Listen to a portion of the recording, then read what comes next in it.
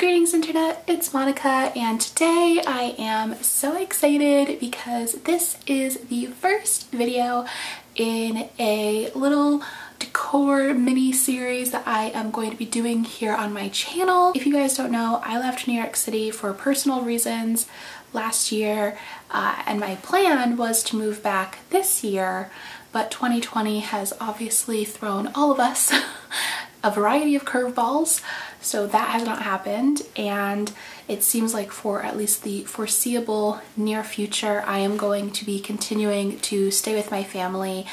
And so they were very kind enough to let me basically take over a room and make it kind of my dream room, which has been so fun, and I'm so excited to share this space with you guys. But this video I am specifically going to be sharing my bookshelves. I always get asked for bookshelf tours, but to be honest, I haven't really had bookshelves to tour for like the past 5 years. I don't know. I've never had big bookshelves in the back of my videos, and so this has been such a treat to be able to style and personalize my own bookshelves for the first time in ages. So I just wanted to share that with you guys and also do a little bit of an overview of what's on my shelves. Now, this video is not going to be one of those super in-depth videos where I pull out every single book and tell you a story about all of it. I just kind of wanted to do an overview because I know I'll get asked for it anyways. So hopefully for those of you who are interested in how I have organized my books, spoiler alert, there's not much of an organization system here, but for those of you interested, this is the video for you, and I hope you enjoy, and I'm so excited to share the full room tour with you guys. That'll be coming in a couple of weeks, so be on the lookout for that. And without further ado, let's dive into the video.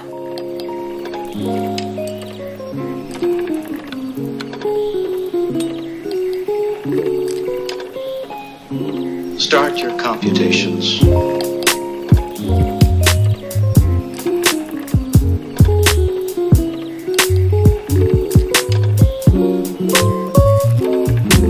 Go.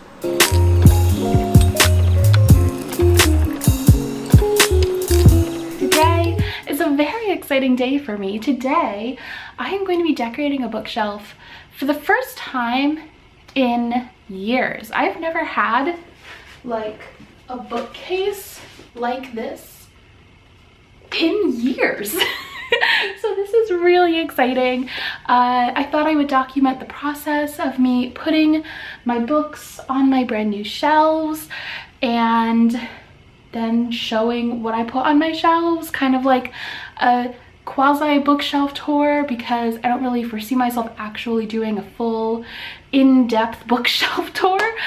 So hopefully this suffices. But yeah, I thought I would do this. This is a little bit of a preview of my room. I have a full room makeover video coming at ya, but first I wanted to do this and share how I'm doing my bookshelves. I painted these bookshelves with my mom, and then my brother-in-law and I hung them up together. It was an endeavor, but they're here and they're lovely. I'm so excited to fill them up. So that's what we're gonna do. First thing I want to do is just get all of my books out of these boxes that they're in. You can't even see them, it's down here. I have like just boxes of books. And I need to get them out of these boxes and onto these shelves just to see what I'm working with. I did get rid of a lot of my books a little while ago, so I don't know if I'm actually going to be able to fill these shelves, so we shall see. Also, my mom came and gave me fruit, which is one of the main love languages of an Asian mom, so thanks.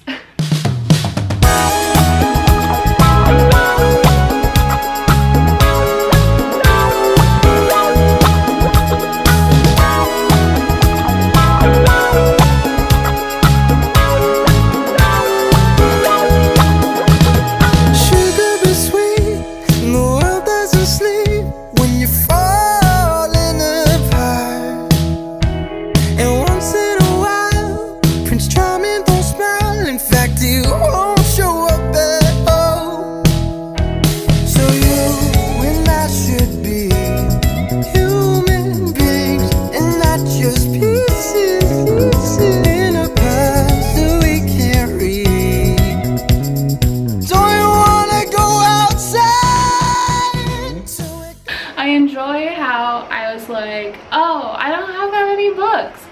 then I went into the other room to get just to see if like a knick-knack that I was looking for was in there, and I found like 3 more boxes of books.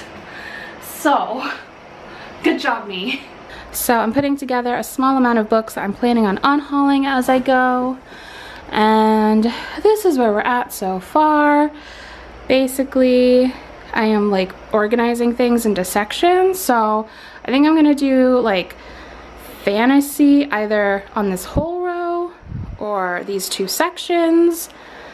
Obviously it's my Lee Bardugo shrine.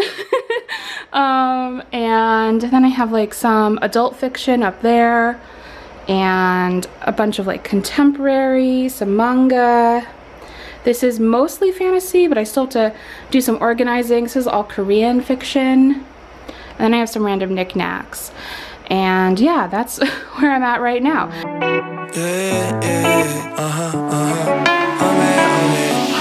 Oh man, welcome to the trade show. We got what you need, bring them something they can pay for. Painted on a smile when I'm stepping on my doorstep. I need from the world what she giving me before. A-T-T-E-N-T-I-O-N. Snap a photo with my girl, but post a picture with her friend. I'ma lose my head, tryna find myself again. Doing circles in her feet, only let them see me win. Pieces of me that I wanna see. Okay, so here's where I'm struggling a little bit. There are 2 authors who are kind of messing me up. First one is Rainbow Rowell because she writes obviously fantasy and contemporary, and then the other one is Alice Oseman because she writes contemporary and graphic novels.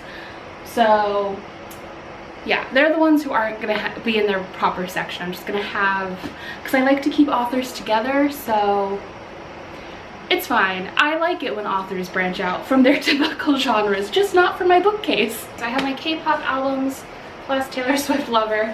I think I'm just gonna put them with my Korean books. I feel like that makes the most sense. Also, I kind of want them like on a shelf where they'll be on display, you know? It's gonna be a little weird that it's all Koreans and then 2 Taylor Swift albums, but you know, whatever. It's fine, everything's fine. So we are making moves officially. I just did a live for like the past hour, which was so much fun. I've been doing more lives now that I have space to do a live. But this is where we are at right now.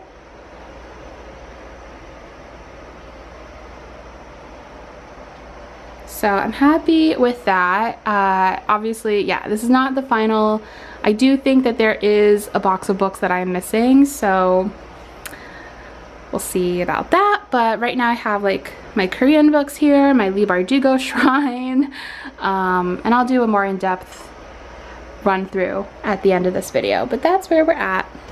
I'm annoyed because this one Patrick Ness book is so much taller than all of the other Patrick Ness books, and it looks silly no matter how I put it on the shelf. So I remembered I had my book spine. It's a couple days later, by the way, but I remembered I had my book spine. So I'm going to take a few books off of there and load this up, just so I have some more shelf space. This is where we're at. I have filled it all up. I put all of my book of the month ones on here because they're all so uniform.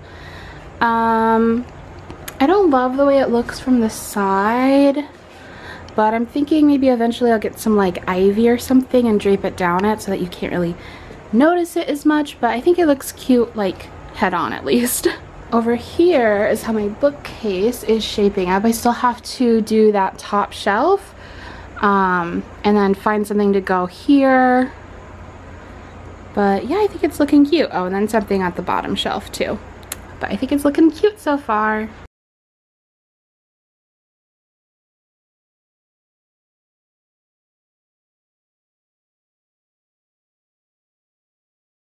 So this top shelf is just kind of a little bit random, to be honest. I just have this very random selection of books here that I just couldn't fit on the rest of my shelves or on my book spine. So they're here. A couple of these are ones that I have been saying I'm going to read for an eternity now, such as The Book of S, this Twilight Life and Death edition, which honestly I really just need to get rid of, but here we are, and Turtles All the Way Down. Been saying I was going to read these for ever. Still haven't, but one day, maybe. And then I just have a few other books. Crazy Rich Asians I have read and really enjoyed, but these three I do still need to read. And then I have my Narnia books from when I was a little kid. And this is from Tokyo Disney Sea. Inside of it there were mochi, but now it's just a little alien man container that I have. Over here is Hedwig watching over me, and I have this special edition of Beetle the Bard that I got ages ago, and then this amazing Paddington pop-up book that is a replica from the Paddington 2 film, and I love it so much. It's so beautiful. And then I just have a few other random books, and then I just have my art supplies, so this is where those live. Now over here I have my middle grade, my very small middle grade collection. Some of my favorites are Nevermore and Howl's. Oh, I guess Howl's not really middle grade, is it? I don't know. What would you consider that? But I love Nevermore. I love Howl. I need to read basically all the rest of these, so one day I'll do that. Then I have my Patrick Ness books right here, plus this one, which was just awkwardly too tall to fit here. So yeah, my Patrick Ness books, my favorite of which is The Rest of Us Just Live Here, but also A Monster Calls, and I'm hoping to read Burn soon. And then I just have a variety of other fantasy novels that I'm hoping to read in the near future. This one, Addie LaRue, I'm especially hoping to read this month and into September. Right here I have a variety of classics, some of which I love, some of which I haven't read yet. Obviously Rebecca has been well loved. Over here we just have some general fiction, some favorites like The Secret History, and then others that I really want to read like Sleepwalking, Grief is the Thing with Feathers, another classic, Picture of Dorian Gray. This one is such a fun cover. It's supposed to look like a pulp fiction novel. And then yes, that is Ryan Gosling on the front, and it's like the Hey Girl meme. I love that. I think that's such a fun cover. I have a bougie candle here, and then over here I have my Jane Austen collection. Obviously I have a few different editions of Jane Austen's books, but this is sort of my collection that I read from. I have this little trinket dish I made when I was little with my mom. And then over here I have this little drawing that is of my friend Paloma and myself, and I have a little pink pumpkin up here, and in this box I just have some like hair accessories and things. So now we come down here. This is my Harry Potter Illustrated Edition set, Harry Potter and the Sorcerer's Stone in Korean, and then this Hogwarts snow globe that just makes me so happy. I think it's so cute. And in this section I just have a bunch of fantasy. Most of them are still on my TBR, but I can talk about some of the knickknacks on here. This is Sailor Moon's pen, and I got this in a gachapon machine in Tokyo. And same with these little guys, these little Pokemon. I got Ditto, and oh, I'm totally blanking on this Pokemon's name. Oh, okay, that's embarrassing, but I got these in a gachapon in the Pokemon Center, and they're just so cute. This little TARDIS mug, another snow globe. This one is a rainbow and sparkly, and I love it. This I got at the Ghibli Museum, and it's a stained window, and it's a replica of a stained window that is at the Ghibli Museum. And this is the most lovely little thing. Let me wind it up.